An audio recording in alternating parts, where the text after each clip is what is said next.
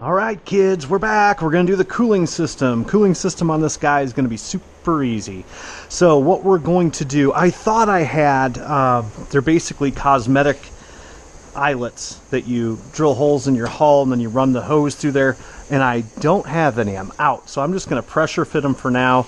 I'll install them later. It's really not a big deal at all. So we're going to have 2 water lines running to this because we only have 2 bits of water.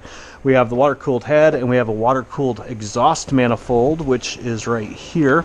So I want 2 lines coming in. And that's basically about it. Nothing difficult there. Bring them in through the transom. We're going to use some extra large hose. And I'm also, this is a single pickup rudder. Not a big deal. I'm also going to put a transom pickup on there as well. So basically all you've got here is a little set screw, little pitot tube that goes up and down, and you basically just screw this, drill a hole, mount this to the transom side right down here, bada bing. That's all there is to it. Then we've got 2 output plugs right here, and I'm probably, just for ease on this particular hull, going to put one here and one here. I haven't decided where I'm putting these yet because it's a real bitch to get your hands under here. Looks like I can do it. Won't be too bad. Okay, we'll put them in here. No big deal. So I'm going to go ahead, drill my holes, run my hose, and I'll be right back. Bye. Alright, kids, one thing that I wanted to show you real quick on how I do this.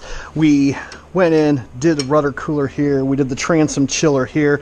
Transom chiller I have going up to my head, then head's going to output to here, and then the rudder chiller is going to go to the header here, and that'll be all good.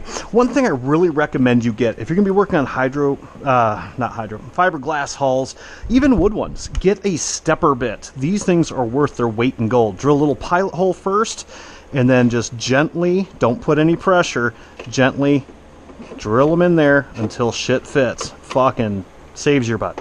Alright, how I do these usually is backwards.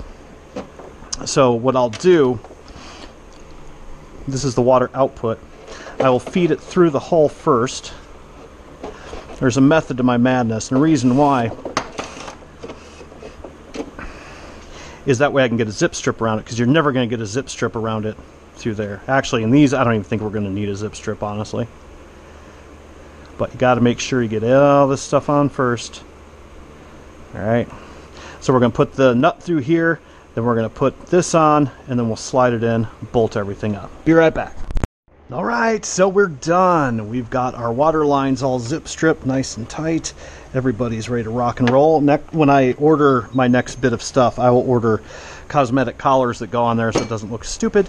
Got everything zip stripped to the head, out and in, and I always have my head going to the first output and then the other one to the second, because that way when I'm driving by I can check to see what's going. These I will cut to length once I get the header in, which is going to go there. They will need trimmed a little bit, but that's about it. You want to keep your cooling lines coming in about as short as you can without, you don't want it tight. You don't want a rubber band, obviously, but you don't want like tons of frickin' cooling, because that just makes it take that much longer to get up to the head. So that's really it. Water chilling's pretty simple. So next up I think is going to be servos. Yeah, we're almost done with this pig, believe it or not. So till the next time, kids, keep shy side up. Bye. Gangnam Style.